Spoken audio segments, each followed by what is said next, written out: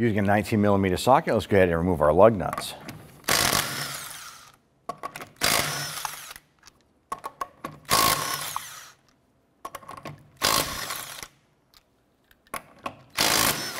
Remove the wheel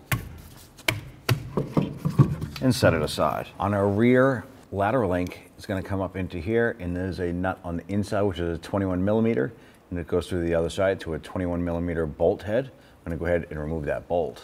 All right, we're going to put our socket and ratchet up on the nut side. Put our wrench over here. See if we can go ahead and loosen that nut.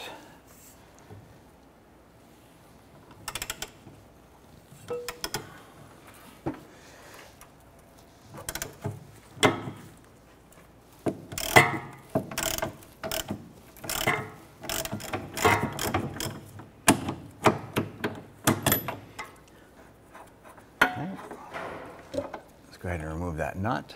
Using a 21mm deep socket, we're going to go and remove this nut here, and we're going to use a 21mm wrench on this side here and hold the bolt.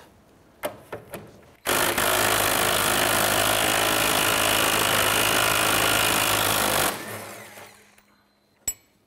want to go ahead and tap this bolt through a little bit. Remove this washer. And I'm going to use a punch to work this bolt in a little bit more. Go ahead and drop that link down. Now with the other end of that link loose, we can go ahead and shake that around and work our bolt out. Now our bolt head is hitting our spare tire well right here. Now with your vehicle supported on your jack stand, you want to go ahead and put your jack underneath the center of your cross member here. And what we're going to do is just apply a little bit of pressure. We don't want to lift the vehicle off of the jacks or off of your jack stands.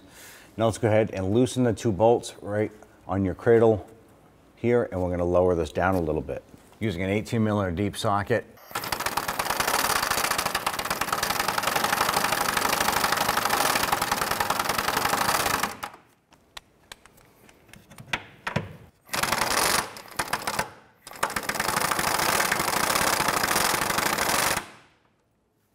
I'm going to go ahead and lower our jack here, allowing this cradle to come down a little bit.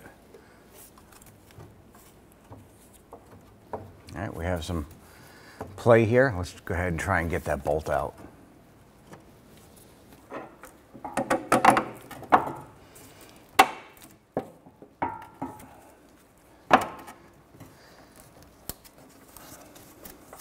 Now, we're going to hold on to the link, because once this bolt comes out, that link is going to come crashing out. We're also going to grab the sway bar here, pull down, and pull that bolt at the same time.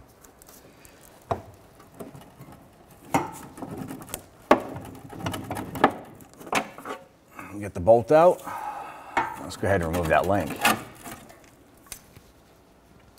Now you want to go ahead and match up the old link to the new one, and you can see that we're offset here. As far as the length goes, we're off a good solid inch at the other end. I want to go ahead and adjust this here. That way there, when we install it, we're going to have a preliminary setting for alignment. Once you get this all installed, you do want to go ahead and bring your vehicle down and get the alignment performed, so you don't end up with premature tire wear or any other drivability issues. What we can do is simply go ahead and start unthreading the rod here.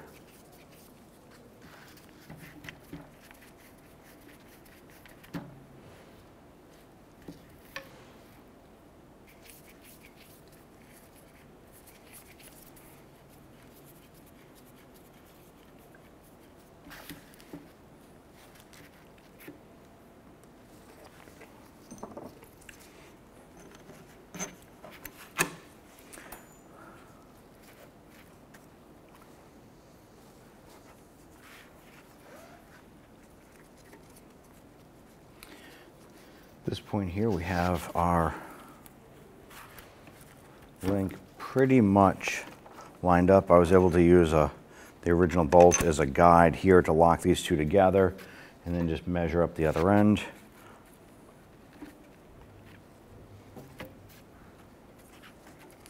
And we're pretty much almost mirrored to the original unit, so we're going to go ahead and thread down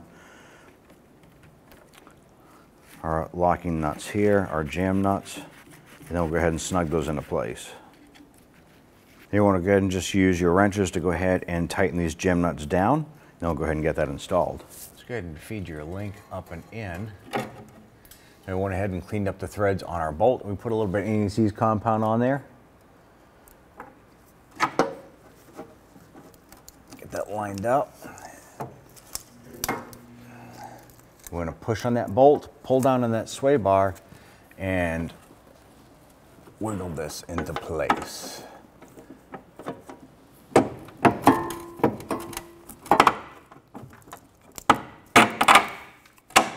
We got our bolt in. I'm just going to put our nut on the inside here and just get that started a couple threads.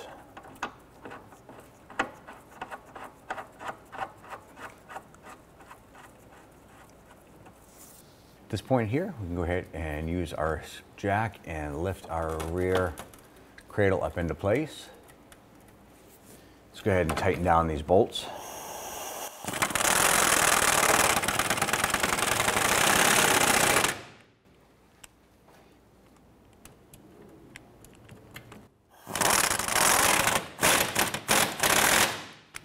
I'm going to make sure these bolts are pretty tight.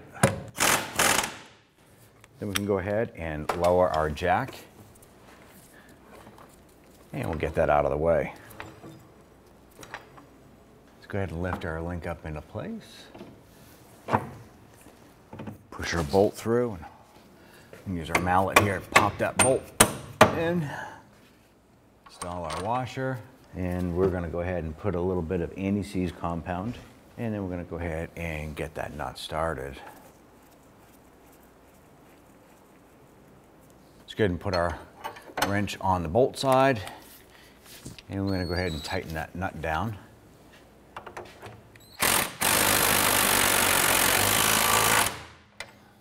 Want to make sure that this is good and tight. All right, let's go ahead and tighten down this bolt and nut here.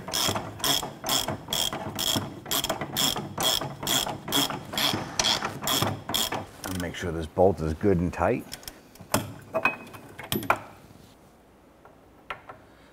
Let's go ahead and torque down our nut here. I have to put our wrench on this side.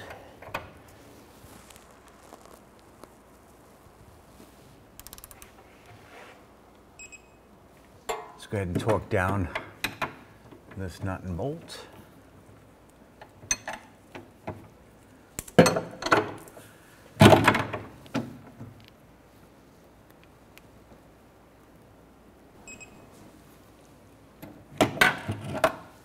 Now what we want to do is snug down our jam nuts here. Let's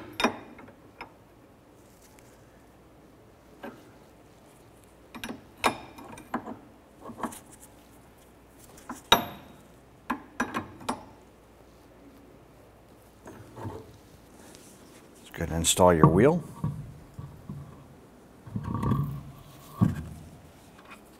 Go ahead and get your lug nuts installed by hand, and then we'll go ahead and snug them all down.